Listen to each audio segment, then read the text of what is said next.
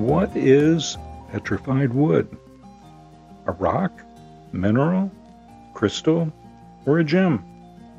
When you get to the end of this short discussion, you will know exactly what it is. Welcome to Finding the Crystal Road. I'm your host, Dino. Today, I want to take you on a journey, not through space or some exotic place, but through time. Millions of years of it, possibly hundreds of millions of years, about a remarkable wonder of nature back then, wood trees. They're still here, but they're not wood anymore. Imagine a towering tree, standing tall in a lush, vibrant green forest. Perhaps it's a redwood, a conifer, or an ancient fern. As time goes, the earth changed in a violent way. Through some natural event, like a volcanic eruption, a landslide, meteor impact, or a flood. This tree is buried rapidly, shielded from the oxygen that would normally cause it to decay. This burial is the first crucial step in an extraordinary transformation. These trees, when they died, didn't simply rot away. Rivers swollen by downpours of violent weather changes would carry these fallen logs along with volcanic ash and sediment and deposit them in low-lying areas. This volcanic ash was the crucial ingredient. Waters rich in silica would dissolve and then permeate the porous wood of these buried trees. Slowly, painstakingly, over countless thousands of years, the silica-rich water replaced the organic material of the wood, molecule by molecule.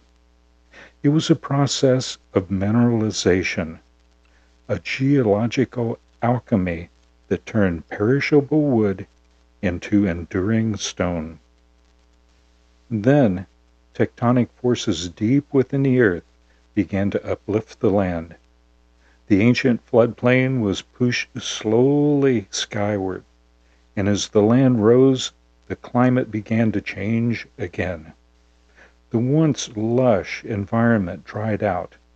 Rivers shrank. The vibrant forest gave way to the arid landscape of today.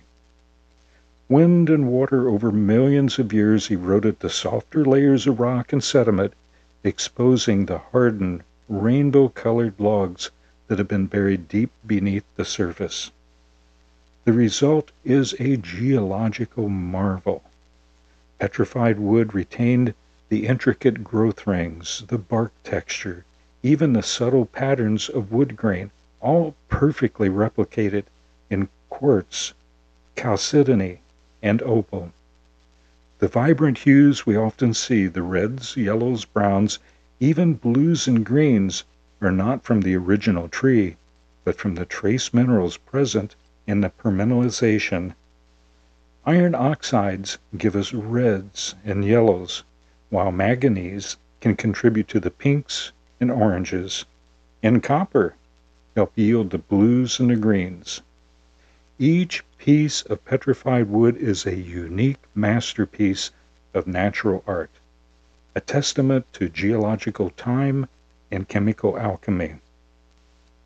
Beyond its aesthetic beauty, petrified wood holds immense scientific value. It provides paleontologists and paleobotanists with invaluable insights into ancient ecosystems, climates, and types of flora that thrived millions of years ago. By studying the growth rings, scientists can deduce past weather patterns, and by identifying the species of the petrified trees, they can reconstruct ancient forests.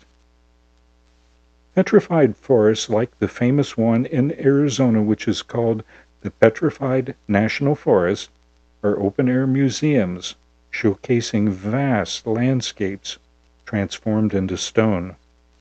These sites remind us of the incredible power of geological processes and the delicate balance of life and the environment over unimaginable time scales. So, back to our original question. Is petrified wood a rock, a mineral, a crystal, or a gem? The truth is, it's a fascinating blend of all these classifications. In fact, we can even add an extra, a fossil. At its core, petrified wood is a fossil. It's the ancient remnants of trees where the original organic material has been completely replaced by minerals over millions of years. This incredible process is called permineralization, and it allows the wood's intricate structure to be preserved in stone. Since petrified wood is made up of various minerals that have replaced the original wood, it's scientifically categorized as a type of rock, specifically a sedimentary rock formed through petrification. While the wood itself isn't a mineral, the material that replaces it is. Most often this is silica, silicon dioxide, which is quartz, chalcedony, agate, and opal. So petrified wood is a rock composed of these minerals, or sometimes considered a mineraloid because of its varied composition. The silica that replaces the wood often crystallizes. For example, quartz is a crystalline mineral. Because of this, petrified wood has a crystalline structure due to the countless tiny crystals that make it up, though it's not a single large crystal like a pure crystal point. Many beautiful pieces of petrified wood are cut and polished for jewelry or decorative items. Its attractive appearance, durability, and it has a Mohs hardness scale of 6.5 to 7, which is very hard. It has the ability to take a high polish, and it makes it a popular gemstone or a gem material. Essentially, petrified wood is a wonderful example of nature's artistry, showcasing how something once living can be transformed into a durable, beautiful, and complex geological specimen.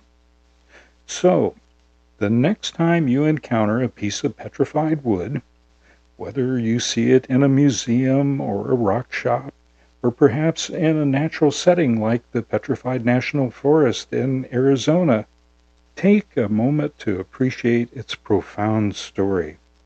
It's not just a rock. It's a whisper from the past, a fossilized echo of life, a stunning example of nature's artistry and patience. I hope you found our journey down this crystal road together interesting. If you did, I deeply appreciate a like. And if you haven't already, please consider subscribing to the channel. Each week, we'll continue to uncover fascinating and often overlooked details about the wonderful nature that surrounds us.